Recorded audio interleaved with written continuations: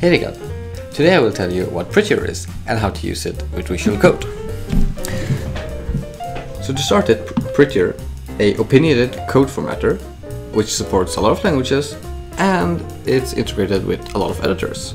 To be short, you can write shitty code, press Ctrl S and it will format and make your code more beautiful. Or prettier. It supports ES 2017, ESX, TypeScript, JSON, CSS, GraphQL. It has a lot more coming.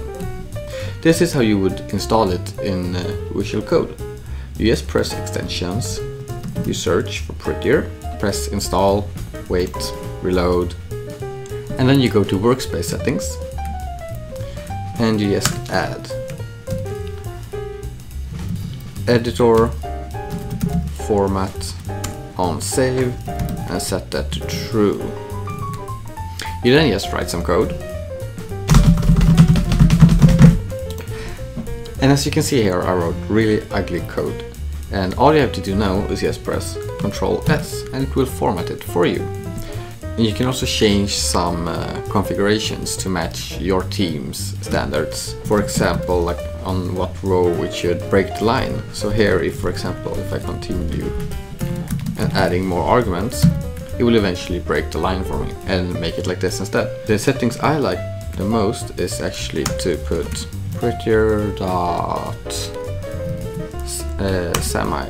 On my hobby project, I actually set this to false, because then if I Ctrl S, it will remove all the semicolons, because I'm a bad person and I don't use semicolons at home on my hobby project, but I use them at work.